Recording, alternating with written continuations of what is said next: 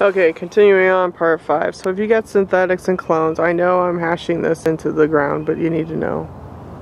If you've got artificial life running around and it's designed to, you know, get your little pecker up, yeah, sure. There you go. Got your MK Ultra to the nth degree, people. So think about it.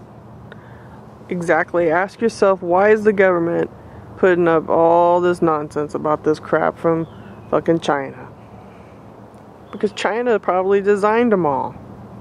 Eche de China.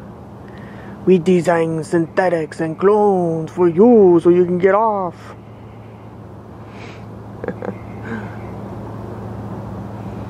Yeah, it's a secret cult, people. Like I said, go back in time, prove me wrong,